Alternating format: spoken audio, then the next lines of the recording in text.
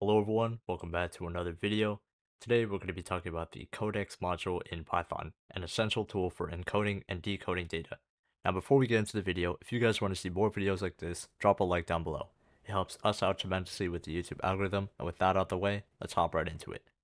So Python's codecs module is a comprehensive library for dealing with encoding and decoding various types of data, including text, audio, and binary formats. Understanding this module is key to handling data processing in Python effectively. Let's start with basic text encoding and decoding.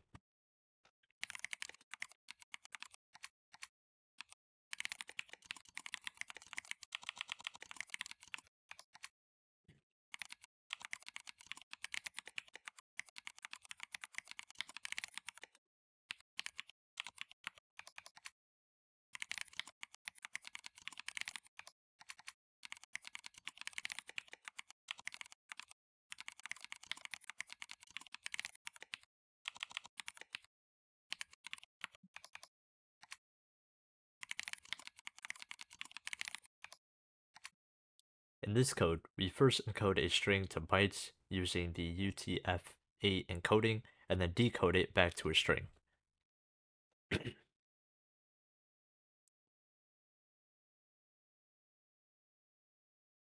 Made a typo here.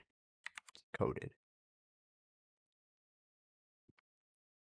The codecs module supports a wide variety of encodings. It's important to know which encoding you're working with, especially when dealing with data from different sources.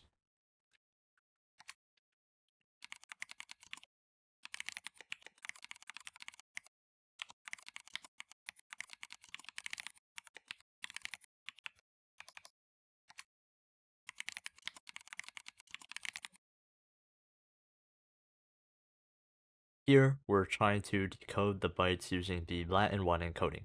Since the original string was encoded in UTF-8, this will not return the current string, or the correct string.